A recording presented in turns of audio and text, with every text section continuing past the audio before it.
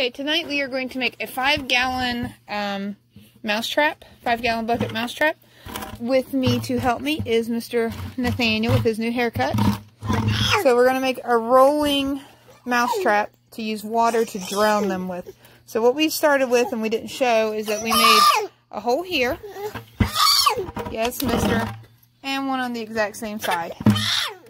Oh. We're taking the clothes hanger and just cutting the straight part out. Make sure it's plenty long. Then we have a white piece of pipe. Nathaniel, go ahead and grab the pipe. We're going to see if that was long enough, but obviously, when sized to the bucket, really just not long enough. So we're going to go get 2 pop cans and try it. Okay, for our bucket trap, we're going to use 2 soda cans. So what we're going to do is take the ring at the top, flip it around.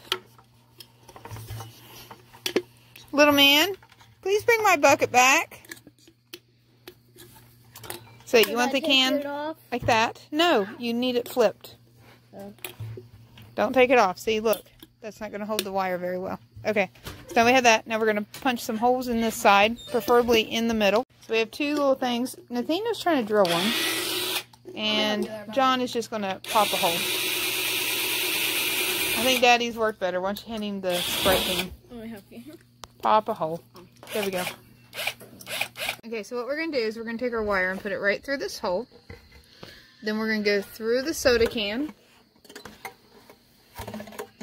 to the outside. And we're going to use the tab as kind of like a holding system to hold it. So then we have a spin. So I'm going to do that with both of them. And I suggest going through the cut hole instead of the mouth hole first.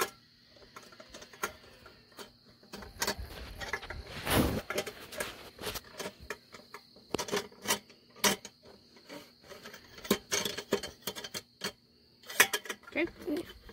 We're going to go right through the other side.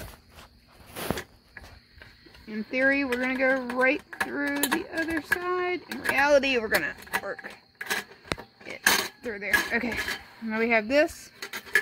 So we have this little spinning action, hopefully. I'm going to take these wires and just bend them down on both sides.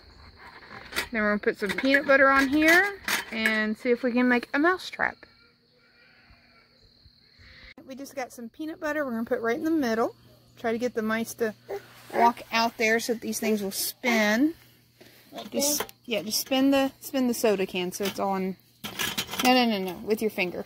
Like you want the peanut butter to. There you go. That's what I'm talking about. Just spin it. No, that's not peanut butter to eat, buddy. It's peanut butter to, because, yeah, like that one. Just keep rubbing. There you go. All the way around. There we go.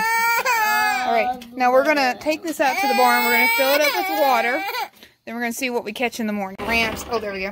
We have 2 different ramps coming up so that the mice can get up there. So we'll check it tomorrow, see how many we have drowned. So our mousetrap didn't work. We got no mice. None. And there's literally mice there eating the hog food. So we know they're there. I believe, and our theory is that they didn't catch it because the cans are not rolling freely. They're kind of going to one side so the mice are able to flip it. And it's where our wire was a little bit high to not hold it in the middle. So we're going to do 2 things. One, we're going to try to rerun the wire through the middle of the tab instead of through the larger side. See if that works. If that doesn't work, or if we can find some longer PVC, we're going to replace the cans with PVC and try that. So I'm going to go ahead and post this video, and then we're going to do like an updated one later. Alright, bye guys.